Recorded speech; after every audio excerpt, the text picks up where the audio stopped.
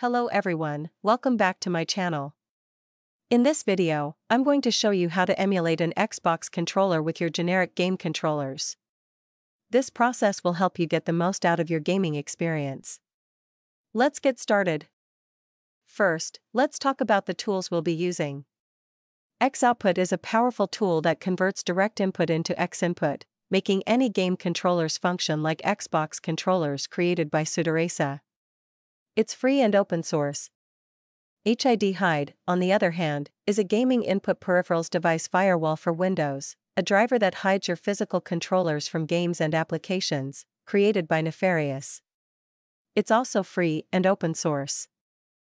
The combination of these tools ensures that your setup is clean and efficient. You can download both Xoutput and Hidhide from their GitHub repositories and make sure to get the latest versions. The links are in the description.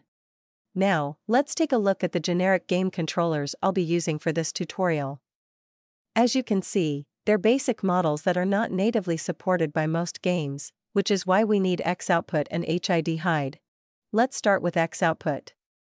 After downloading and installing it, open the program. Under the Direct Input tab, you will see a list of your connected gaming devices, keyboard, mouse, and your controllers, and under the Game Controllers tab, you will see the emulated controllers. Click on Add Controller to add a new emulated controller. You will see a new controller on the list. You can remove or edit any controller you have added. Now, click on Edit to assign inputs from your physical controllers to the virtual one. In the window, on the left under Mapping, you will see a list of Xbox controllers buttons and axes. Click on Configure for each buttons, a new window will appear and now press the corresponding button on your physical controller, then click Save.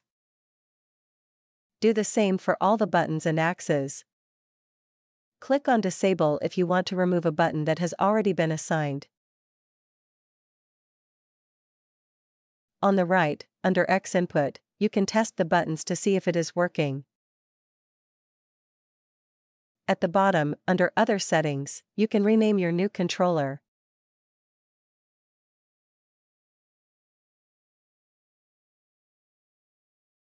When you are done, close the window. Now when you press a button on your physical controller, the new controller will be highlighted in green. Click on Save Configuration to save the new controller.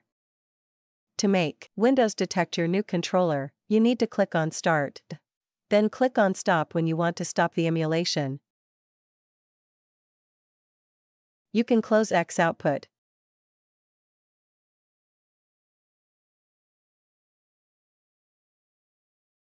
As you can see, your new controller is now shown on the list of game controllers as an Xbox controller.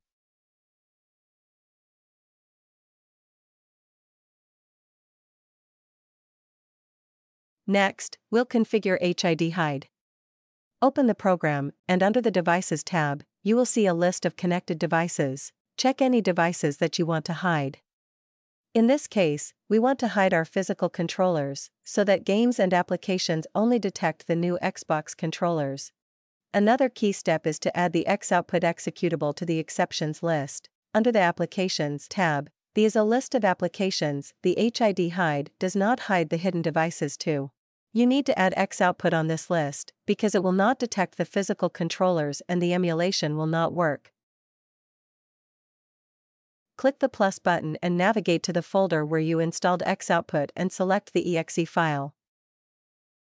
Do this for any application that needs to detect the hidden controllers.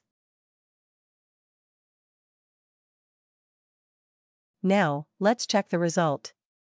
You can see that only the Xbox controllers are showing up, and they are fully functional. Now you can play any games with your controllers. And that's it. You've successfully set up Xoutput and Hidhide to emulate Xbox controllers with your generic game controllers.